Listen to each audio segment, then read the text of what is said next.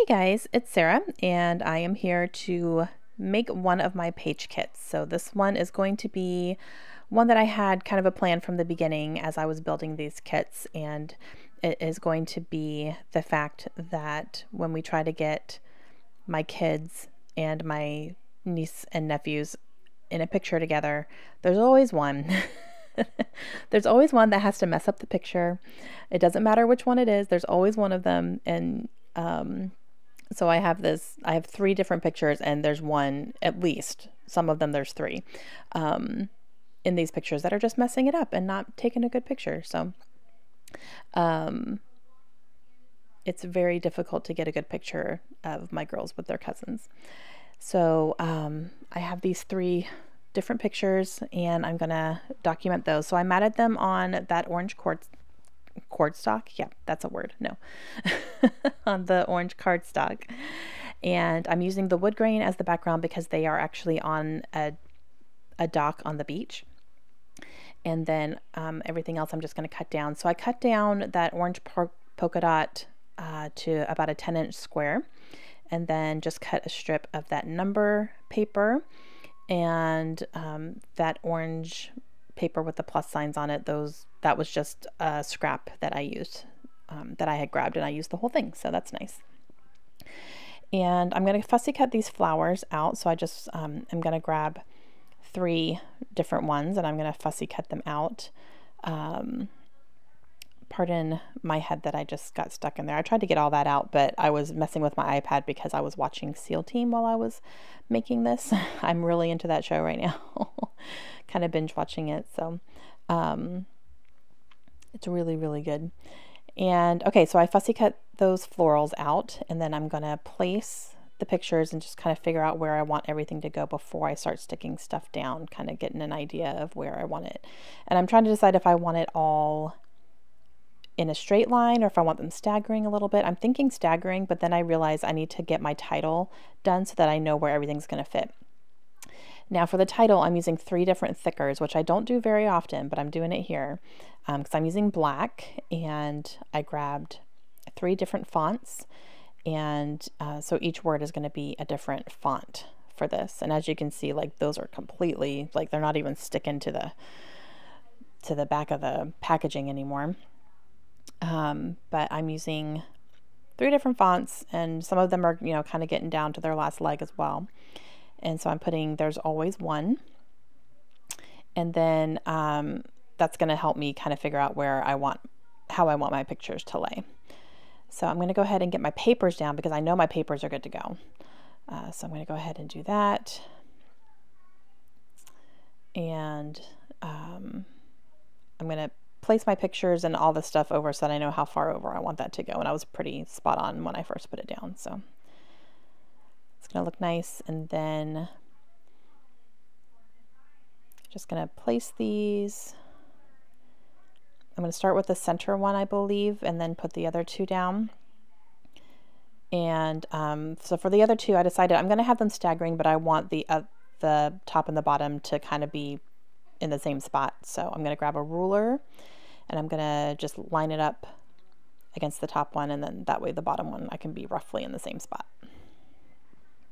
And then I will get my title down. So I'm going to go ahead and start in the center after I place some of these things. Okay, yeah, so I'm gonna start in the center, and I'm gonna work on the title and get those down. So for, you know, the bottom two words, I have to use my quick dry adhesive because they are chipboard, so they will not stick over time. But then the top one is foam, and that one definitely sticks. I never have an issue with the foam thickers. So there's my title, There's Always One. And then I'm going to take this little piece here that I had cut out from a cut apart sheet, and it has caution tape on it. And then there's one part on the bottom that says extremely handsome. I don't need that right now. I'm going to keep it maybe for Riley or something, but I like the caution tape. And I'm going to do it on the center one here. And I just really like it because, you know, it's like, caution, we're trying to take a picture. And I just really like the way that it lays perfectly over the picture. So I'm going to do that. And of course, when I put it down, it got all messed up. So I had to kind of pull it up a little bit, but it worked out. And it doesn't cover up any of the kids' faces, which is good. So I have this really large ampersand that I had cut out as well from one of my cut apart sheets, and then I'm going to just get all these florals down, and then I'll start embellishing from there. And I do have this little Polaroid piece here that I had cut out at some point, and that's going to be where my journaling goes. I'm going to go ahead and get that journaling done because I am going to start putting some stuff all around, so I want to make sure I have my journaling in place first.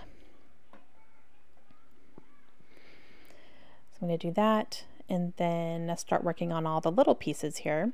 So this one, I'm going to go up and down and up and down and back and forth. Do I want it up above the title? Do I want it down here next to the journaling? And I can't decide, and I can't decide, and up and down and up and down. And eventually I decide that I'm going to put the camera up above the title, and I'm going to have the remember down here. I just really like the way that it lays perfectly across the floral and the bottom of that card there. It's just, I love the way that looks. And then I'll have the camera up on top. Now these little stickers say this, that, and there, I think. And then I have these little emoji emoji stickers. Two of them have frowny faces, one of them is smiling. So I'm just going to do that because it's like, you know, first picture everyone's, you know, come on guys, take a nice picture, and the second one, come on guys, seriously take one. And then by the end we were just laughing. So use those. I use that little blah, and then the banner that, or the not banner, what's that at the top there that I just put down? Little arrow, I guess. It says too cool for school. I'm going to put this epoxy, is it epoxy? Yeah.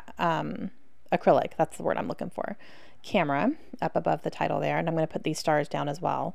They all have a film on them, so I have to kind of use my fingernails to get the film off because those are pretty old supplies. I think those are Freckled Fawn that I've had for way, way, way too long.